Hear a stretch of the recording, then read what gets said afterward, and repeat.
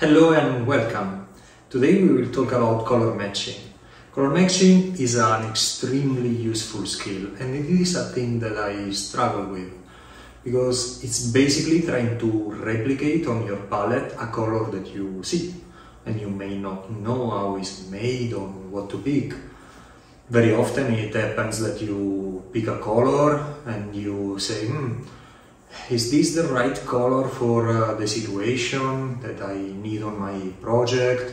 Maybe you start working on a model and you think, okay, what should I pick now from my paint rack? What should I mix on my palette?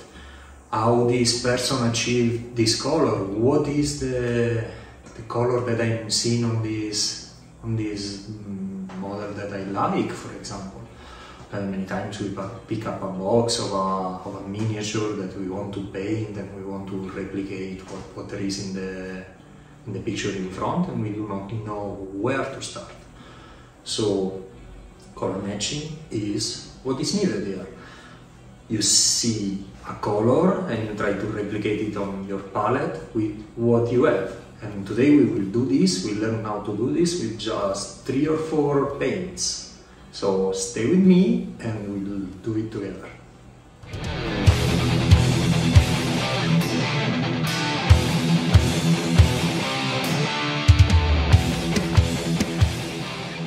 Okay, we'll try to color match now. But what is color matching? Color matching is try to replicate a color that you see or you have, but what you see is more important, with your paints so that you can replicate something.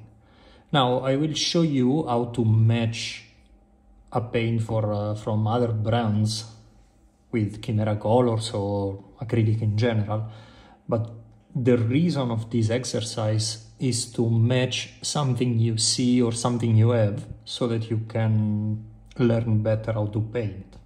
This is the important part of this exercise and is useful in general. So as you can see, there are some colors there, and they are pure pigments acrylic from Kimera Kolors, and the fact that they are pure is the important part for color matching, because being a single pigment, each color makes them very predictable when mixed, and you cannot do color mixing in an effective way if you don't have pure colors, and this is why these paints are very useful. The paints that we have here are the cold yellow, white, the red, phthalo blue red shade, and royal brown from the expansion set. The royal brown is useful as a very dark color that is not blue tinted. So the theory here is when you color match, you need to have something to make a color lighter, and this is white and yellow for you. Something to make a color darker, and this is a dark blue and a brown. And the red is an intermediate tone. So by mixing these colors, you can obtain basically anything, reasonably, let's say. And I will show you how, what's the reasoning behind it. The first color that we try to match is this one, that is the beige red from Vallejo. And it's a pinkish flesh tone of some kind. The first thing that you have to do to color match something is to achieve a similar value, meaning a color that is somewhat in the same level of light, and then you adjust the saturation and the tint. So by mixing, you can mix basically all the colors together. Actually, you try to do a mix. This mix is too dark, as you can see, so to make it lighter you need yellow or white. So I will now add white to it. Okay. This is similar in lightness. Okay. They are not the same though, exactly the same. So when you see a color that is, for example, too red, in this case it is too red, you need to add the complementary of that color, that means green. You obtain green by blue and yellow together. So if you want this to look less red, you need to add a little bit of blue and a little bit of yellow eventually. So let's try that. Blue is very strong, so let's pick just a touch. And a little bit of yellow. Okay. Now the color is too dark because blue is a very dark color, so we need to add white. Now, as you can see, it is too far away from red, so we need to reintegrate the red that we lost. We lost too much of it. But as you can see, we now matched it. They are practically identical, one and the next. So this is how you do it with a light color. Now let's try with another one. This one is the Japan uniform from Vallejo, once again. So let's see what we can do here. So we have a color that is greenish, but we don't know what it is exactly. So let's try to achieve a similar color in value, and then we adjust. It has probably a lot of green, as you can see. So let's start out with yellow and really a touch of blue. Okay, this is very green. To remove the green, you need to add a little bit of red. Okay. It seems that it needs to be darker, but I don't want it to be too blue, so I add the brown. Okay, this brown made it too reddish, so to remove red, once again, we need yellow and blue.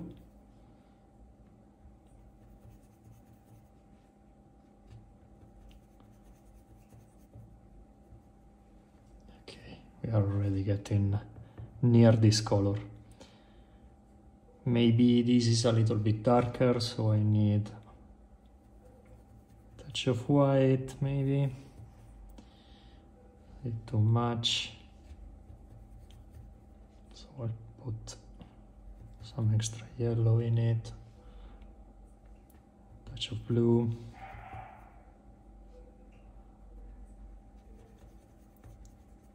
To get it greener again.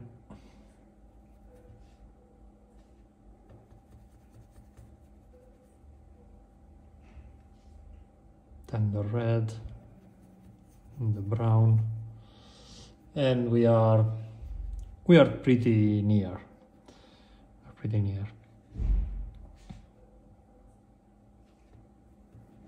Just needs to be a little bit more saturated. Okay, this one is redder actually. So it has a little bit more red and more yellow. It's stronger, so we need to make it more orange, basically.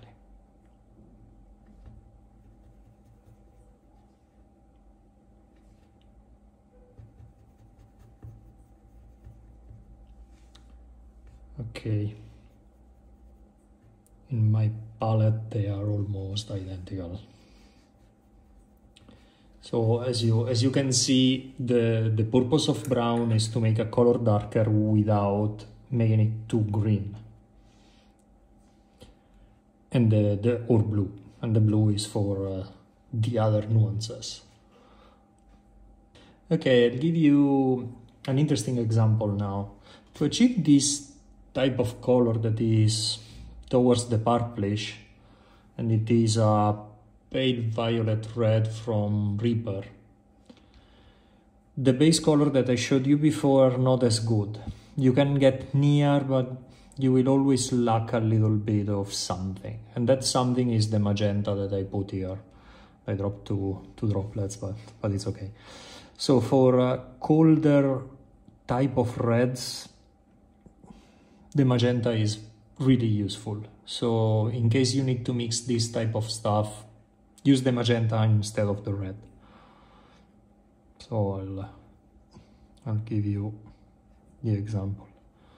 So let's start with white plus magenta. That is really too strong.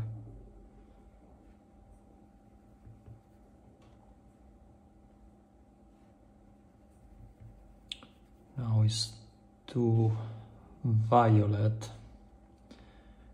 To counteract the violet, we need a yellow.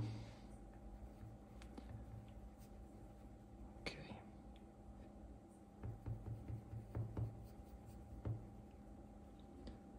Okay, we're getting near.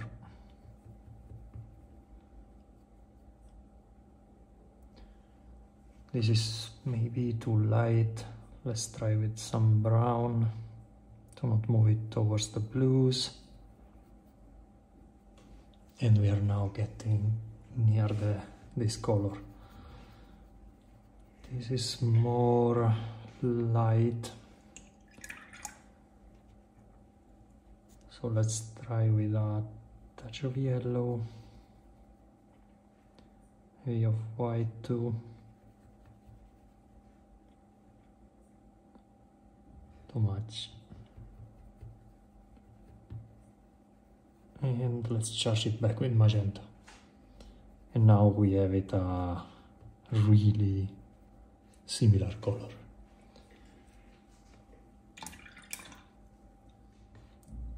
Okay, I changed the palette. I put black instead of brown because if you don't have brown, you can use black. It will shift the colors less to the blue, less to the green than the blue. So it's useful to desaturate and make color darker eventually. And I put this camo green because often a lot of historical painters, they want a specific uniform color. So these type of colors are usually very high in demand, but you can match this type of color too without any major problems. So it is a green, so let's start with blue and yellow.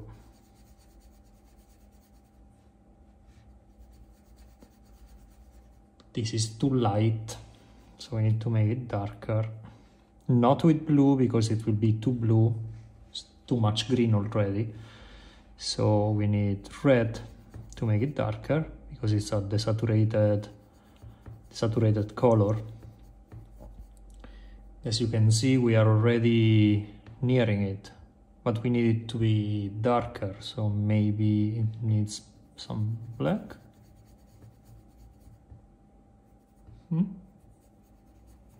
This is very similar already. I think this one has a little bit of extra red actually than the other. Yes. Now it's a bit too dark, so need to put back some yellow to make it lighter.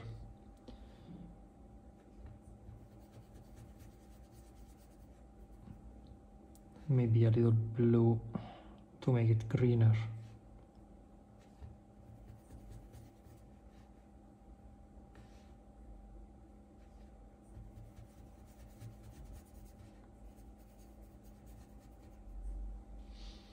But hey, as you can see, they are the same now. So this is how you can get a camo green, and any shade of military colors you can achieve like this.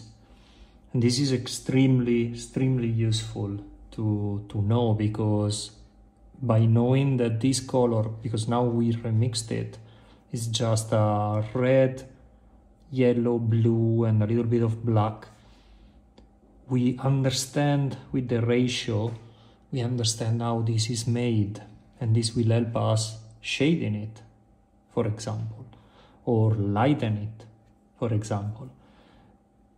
Having this knowledge and trying to do this is extremely useful. It is a very important skill to have.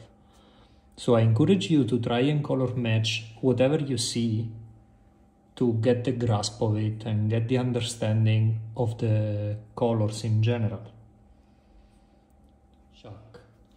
Let's show now a favorite of miniature painters. This the sunny skin tone, carne dorada.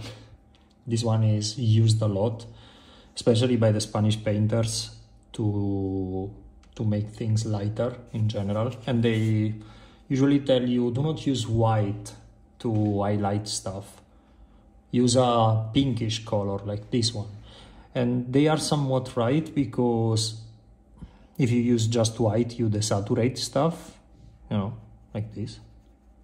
As you can see, this is very desaturated. And if you highlight it with this other one, it is more saturated. No? It's pretty evident. So this is why they suggest to use a color like this. But understanding how it's made is very useful for your arsenal, because this one has a lot of white in it. You are adding white actually, plus other colors. So let's see how it's made. Because it is reddish, so let's use red. But this one is more red than this, of course, no? So we need other colors. So let's use yellow. This is orange, and this is darker, so let's add white to match the value. Still more white needed. They are starting to become very similar now. Still more white is needed.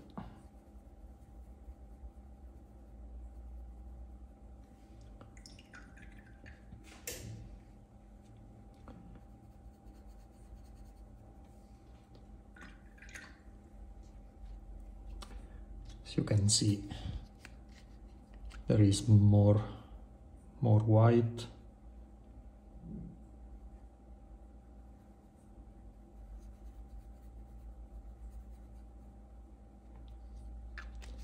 And now what we lack is probably yellow. This looks yellower than the other one. So let's increase the yellow.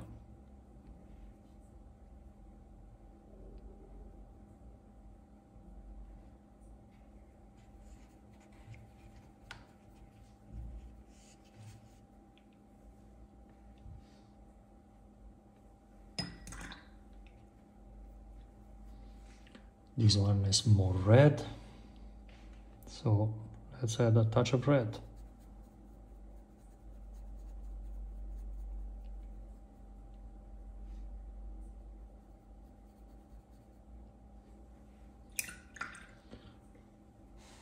Okay, they are very similar now. Maybe this one is a little less saturated, so I increase both the red and the yellow a little bit. Now it's darker, more white. It is an act of balance, of course.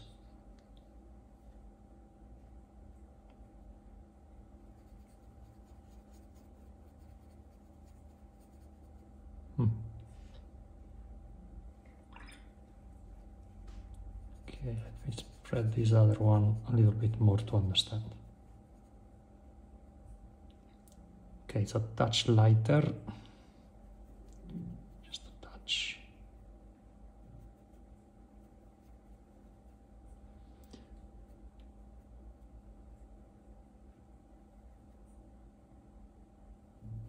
And a touch yellower. Okay. Now, in my palette they are almost the same. On screen it seems a little redder, but they are almost the same right now. This is just fine tuning. But why did I make this? This is to show, and this is important, it is to show that this color is a lot of white and just a little bit of red and quite a bit of yellow. So when you highlight anything with a color like this, with a skin tone, let's say like this, you're actually adding a lot of white plus quite a bit of yellow plus a touch of red. It's a yellow orangey plus white color. So you are highlighting a miniature with a lot of white already with a color like this. The important trick in this part is that when you highlight something, do not just add white. You need white plus something. And this is the reason. And it's also important to know that a color like that one is a lot of white, because when you mix it with other stuff, you need to remember, okay, but I'm putting a lot of white in it. I'll show you another color that I love, that is the unbleached titanium from Liquitex. It's a nice color for skin tone. Put it here.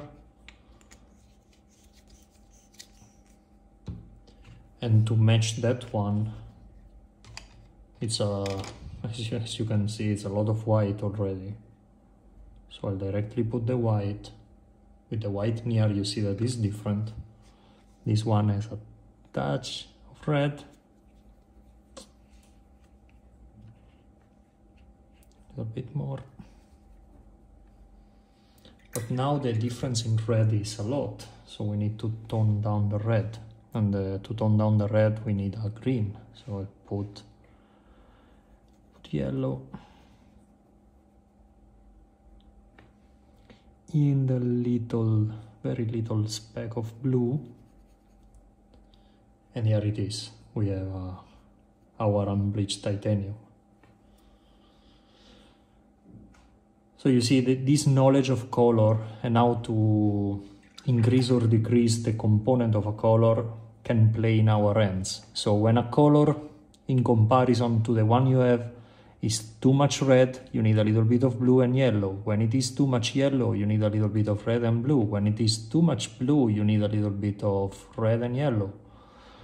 When it is too green, green is blue plus yellow, so you need red.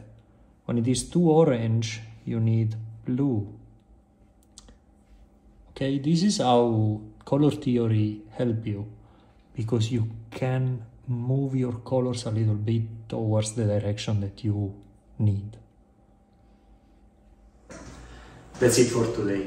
I hope you liked the video. If you do, please subscribe and put a like on this video. Remember that these videos are sponsored by pegasoworld.com. If you like our products, you want to find the Kimera colors, you can go there and buy our tutorials, color and models. And see you next time. Bye!